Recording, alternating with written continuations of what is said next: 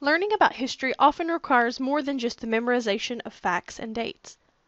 Professors often ask students discussion questions that aren't necessarily found directly quoted in the text. Instead, you must think critically about the information presented to determine the answer. By reading about an event, thinking about what happened, and seeing the connections and consequences, you can draw conclusions about historical significance. So how do you learn to think critically? The best way is to read actively.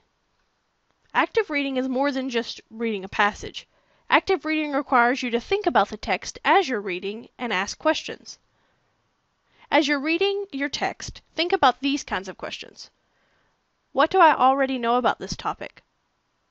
How does this connect to other topics or events in history? How does this connect to previous course readings? Why did my professor choose this reading?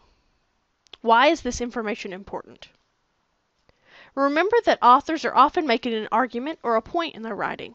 Remember to consider other sides of an argument too when you're reading actively. Consider these sorts of questions. Do I agree with what the author is saying? Why or why not? What evidence or examples does the author use to make his or her point? Does this text agree with previous or similar history texts I've read? Answering these questions about a text will give you a more robust understanding of history, and when you think critically about your readings, you'll be able to fully answer any questions your professor has about the information. Thanks for watching.